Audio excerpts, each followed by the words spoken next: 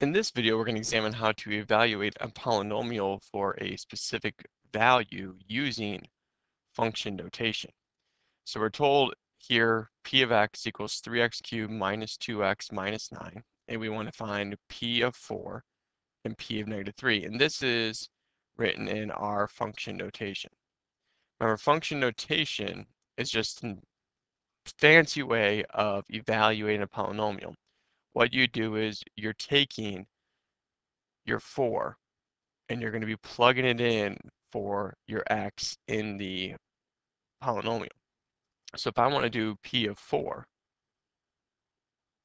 what that means is replace your x value in the polynomial with 4 and then perform out of order of operations to evaluate it. So you have 3 times, instead of x cubed, I'm going to put 4 cubed.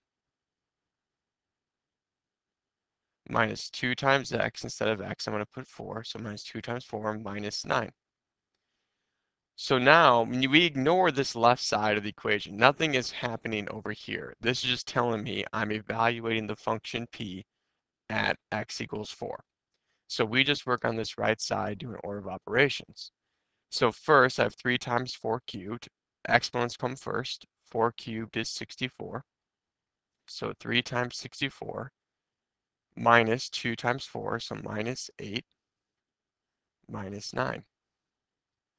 And so we have 3 times 64, we have 192, minus 8, and minus 9, which gives us 175.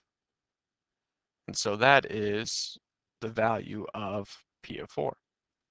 If I want to do p of negative 3, it's the same idea. I'm going to plug negative 3 in for x in my polynomial.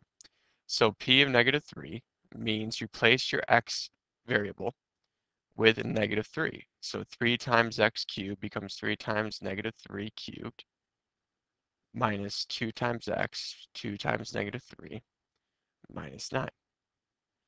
And then we just focus on this right side and evaluate the expression. So negative 3 cubed is negative 27.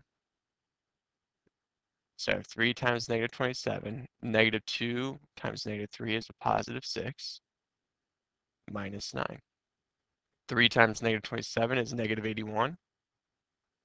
So you have negative 81 plus 6 minus 9, which is going to be negative 84.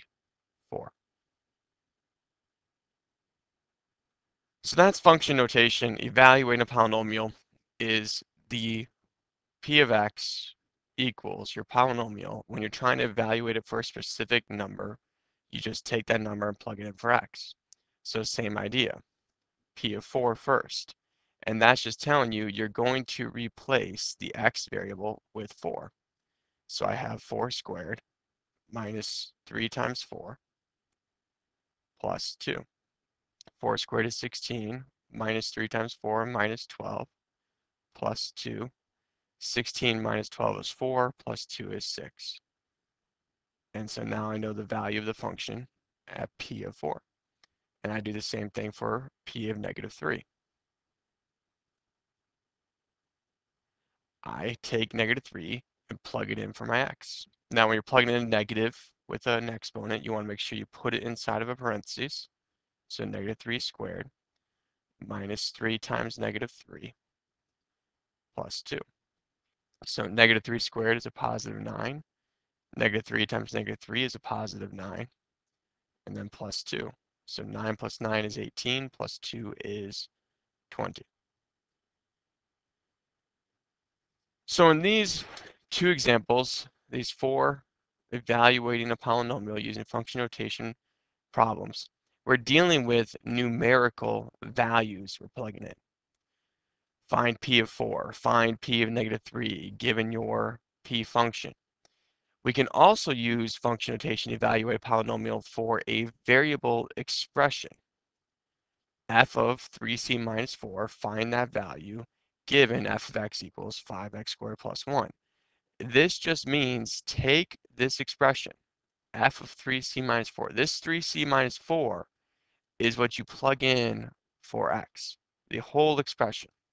So if I want to find f of 3c minus 4 given f of x equals 5x squared plus 1, I am going to replace the x with this expression of 3c minus 4,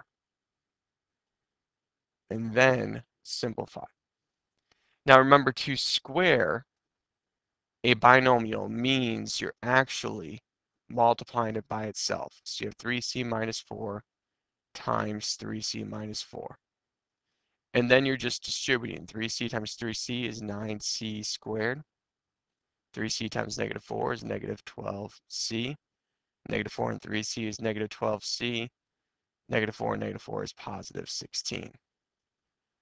So I get 9c squared minus 24c plus 16. That's just from squaring the binomial. I still have the 5 on the outside, and then the plus 1.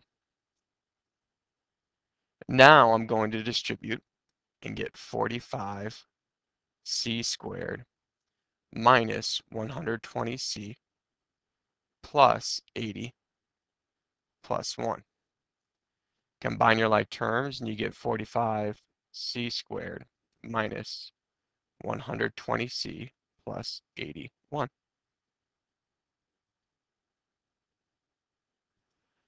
So you can evaluate a polynomial for a variable expression. Just plug it in, make sure you put in parentheses, do your order of operations. We're going to do the exponents first. So we distribute, get our trinomial, then we're going to multiply by 5, and then combine or add 1. It's the same idea for number 4.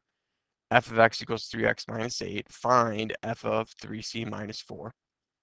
We want to take the 3c minus 4 and plug it in for our x.